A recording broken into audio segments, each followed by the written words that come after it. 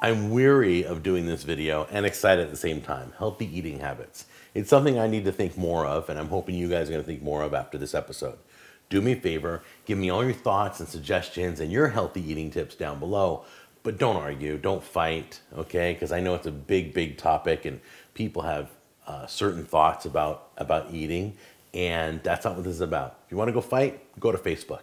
All right, so let's get started. One thing I want to talk about is when something's healthy or when something seems healthy. For example, let's take Subway, because Subway is where a lot of people go to eat healthy, okay? Now, number one, did you know Subway will make any sandwich into a salad? Did you know that? So if you don't want the carbs, you don't want the bread at all, you can turn a sandwich into a salad, and they're huge. They're really, I was very impressed. I didn't know that.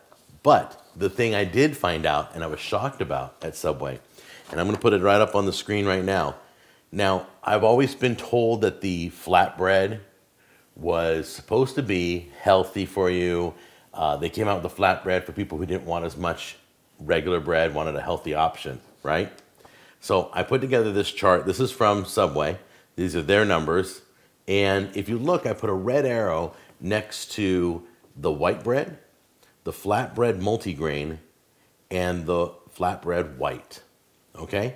Now, let's take a look at just calories for a moment, all right? I'm starting with the Italian white bread. Slide over where it says Italian white bread, slide over to calories, and you will see it has 200 calories. Then I want you to drop down to the next arrow, the flatbread multigrain, 220 calories, flatbread white, 220. Now, look at all three. If you slide over to fat, the white bread has 2 total fat, 2 grams. Multigrain and white flatbread has 4.5 total grams fat. So far, the flatbread is worse than the Italian white bread. Now, let's move on over. Let's go to carbs, okay? Carbs, let's see. The white bread has 38, flatbread multigrain 39, and flatbread white 38. Still, the flatbread is not better than the Italian white bread. It's equivalent or maybe a little worse. Okay, so what does this tell me? All right, this tells me that the flatbread, in my world, with fats, carbohydrates, and calories, is worse than the white bread, Italian bread. I didn't know that. That blew my mind. Here's what was even more disturbing. Let's go back to the chart. Look down at the bottom. See wrap, where you can get a wrap? Instead of bread, you can wrap it in a tortilla. It's like a tortilla or a pita, but they wrap it up. And you would think the wrap, in American minds at least, is healthier than the other ones. So look at those numbers. 310 calories. That's 110 calories more than Italian white bread. All right. The fat is 8 grams of fat. Carbs are 51. So if you look at wraps, other than the sugar category, they're worse than anything on the menu for your bread selection. So realize, I'm trying to show you that, oh, flatbread, oh, I'm not getting as much carbs as the white bread. Not true. You got to do your homework. It kind of sucks you got to do your homework, but you do. Now, if you could start doing substitutions in your meals, that's going to be a key factor. So let's say I go to a restaurant and I order steak, and I have French fries with it, and I have a salad with Thousand Island, okay? The whole key to eating healthier is substituting things, okay? So like instead of French fries, I could go with steamed broccoli. If you don't want to go that far, you could even do a sweet potato. And we're going to talk about sweet potatoes in a second. But you're substituting French fries for something better. You need to get that out of there. A big fat ribeye that I normally would order, try going with a filet. You're going to have just as much tenderness. Less fat is marbled in a filet. Okay, you might pay a few dollars more. If it's too expensive, don't get it. I understand price is a factor too. But a filet isn't, you're not going to be loaded down with this red meat. How many times you guys like wolf down a steak and like, oh, I got a brick in my stomach. Okay, now let's look at the salad. You ready? The salads are crazy. You look at a salad, almost every salad today, even the dinner salads come with croutons, which is carbs, and cheese. If you can hold the croutons and cheese and just have tomatoes and lettuce and the little bits of corn and cabbage, or I mean not corn, but the little bits of carrots and cabbage they put in there, it's totally fine. But the dressing is what kills a salad. Get away from the mayonnaise-based or the sugar-based dressings. You go with like a honey mustard, it's got tons of sugar. You go with a Thousand Island, it's got tons of fat with the mayonnaise in it. Ranch, same thing. You got a lot of fat in your ranch. Try vinaigrettes. Try just vinegar and oil and salt and pepper. And don't ask for extra dressing. This whole past year, I've been not asking for extra dressing, and I'm tossing my salad before I eat it. Okay, now it's time to talk about sweet potatoes. Sweet potatoes is a great replacement for a baked potato. If you don't want to go, get rid of your french fries and go to broccoli, go to a sweet potato. Here are 9 benefits from sweet potatoes. Sweet potatoes are high in B6, vitamin B6, okay? They're also a good source of vitamin C, which helps maintain your skin's elasticity. Oh, that's not bad. Contains vitamin D, and that plays an important role in our energy levels, our moods, helps build healthy bones, heart, nerves, skin, and teeth. A sweet potato contains iron, and iron helps us white blood cell production, resistance to stress, proper immune functions. Sweet potatoes are also a good source of magnesium. I didn't even know this. Magnesium helps with relaxing, anti-stress.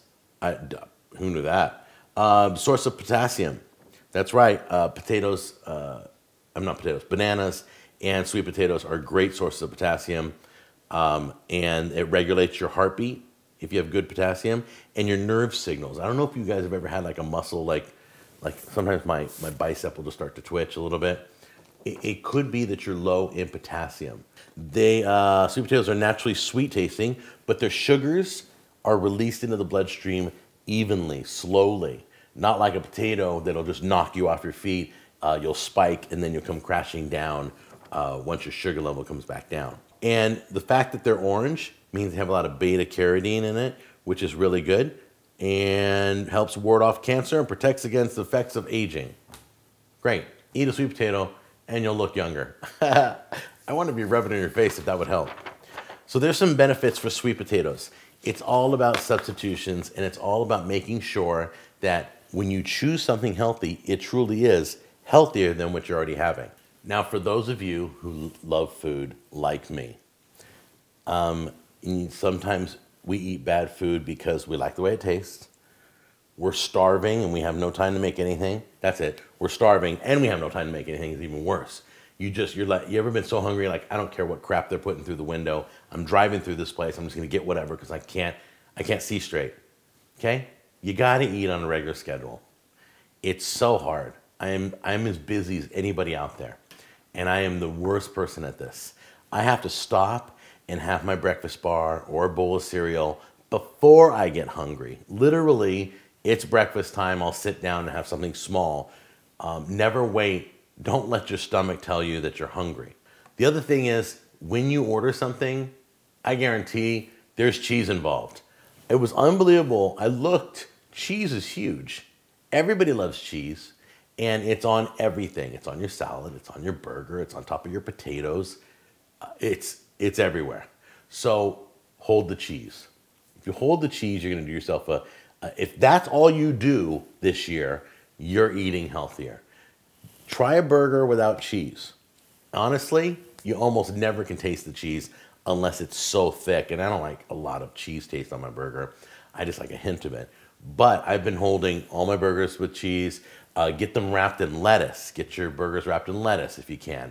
I know Red Robin does it. I know McDonald's does a horrible job of it, but they'll do it. And most places, if you ask them, Red Robin, and then Carl's Jr. and Hardee's will also wrap their burgers in lettuce. The reason why we're doing all vegetarian dishes for this month is to get more vegetables in your head. I really want to get more flavors into you. I want to get you guys thinking of other options.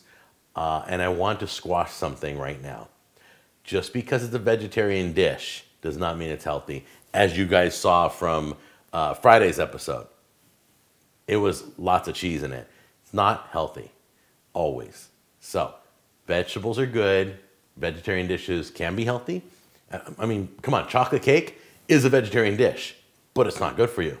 So these are the things that I'm trying to bring up. If you guys have any suggestions on how to replace cheese in a lasagna, what else to use, would be awesome. Substitutions is the key to eating better. So take a moment after this video is over. Think about what you eat every day. Think about, am I eating when I'm starving? Think about what's the one thing I can get rid of on a regular basis, and what can I put in its place? I don't want you guys to feel left out, and I don't want you guys to feel hungry. That's the worst feeling, okay? And it's not really dieting. I hate the word diet. Diet is a temporary thing. Diet is a fad. Diet is not what I'm trying to get you guys to do. What we need to be doing is eating healthy permanently. So it's more like changing your lifestyle. I hope I can do it in 2015, and who knows, I may not. But I'm going to give it a try, and I've been doing real well, and I've been removing cheeses, and side dishes are now becoming vegetables for me. Those are the things I'm doing. If you have any ideas or suggestions, put them down below, and I will see you on the next episode.